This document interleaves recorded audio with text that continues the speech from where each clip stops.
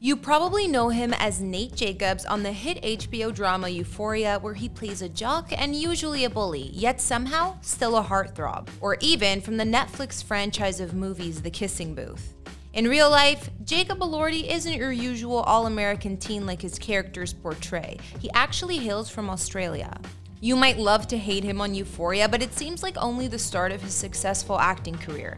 So if you want to learn more about the story and life of Jacob Elordi, then stay tuned because we'll get into all of that and more here for you on Famous Life.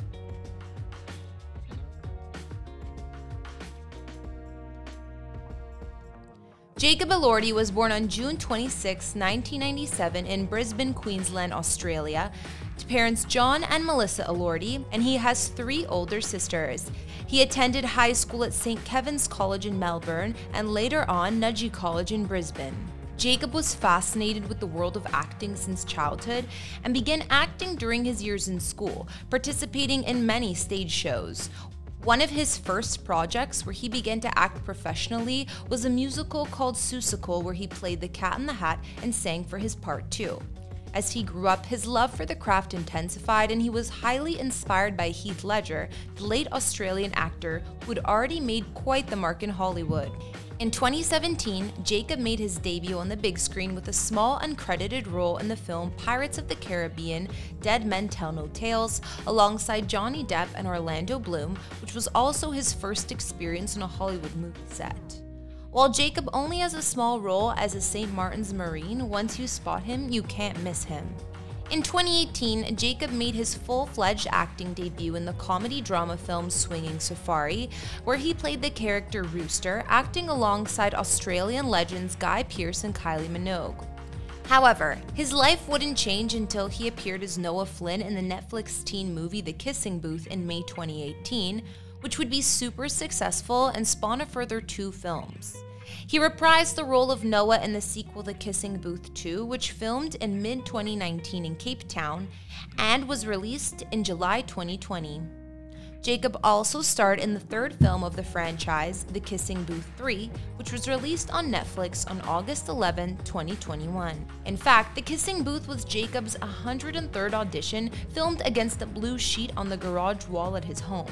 He said about scoring the role of Noah, "I'll never forget the day I got the call saying I got the part. It was a Saturday and I was walking through Westfield Kermside. I could see it was a conference call with about 5 managers. They always told me that meant either really good or really bad news. When they told me I got the part, I collapsed and I just started crying. It meant a whole lot." At that point, Jacob was ready to leave Australia. His mother admitted that his American accent was perfect since he was only 10 years old, and he was 12 when they realized he had serious talent during his part in the Seussical musical. After The Kissing Booth was a hit, Elordi's IMDb rating blew up, he gained 6 million followers on Instagram, and he would soon be begged for selfies with strangers everywhere he went. But that first taste of fame wasn't all glitz and glamour. He explained, "It was one of my first movies and your money runs out pretty quickly in Los Angeles. I had my mom and dad making sure I was eating and I had a lot of support from friends, so I was very lucky. I was never down and out, but in terms of America, I was done."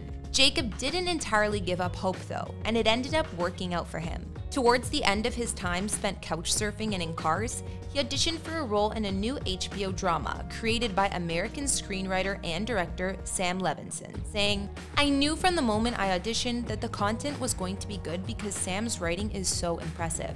I didn't know if people would respond to it or not, but I knew it was something I wanted to play, and that world was something I wanted to live in."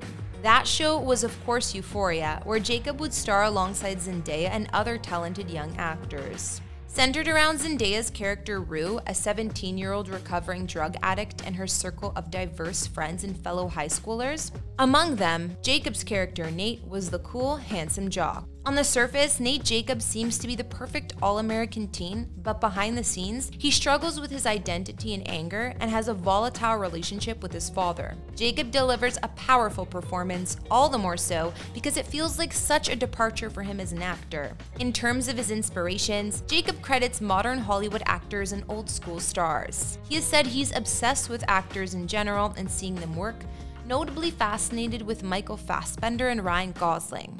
He also said, as I watched more movies, it was Marlon Brando and James Dean. After that, it was Montgomery Clift. I think all young men who want to act have that period of falling in love with those actors. I'm also a huge fan of James Franco as an artist, even down to someone like Nicolas Cage. I find that so many actors are doing something interesting most of the time.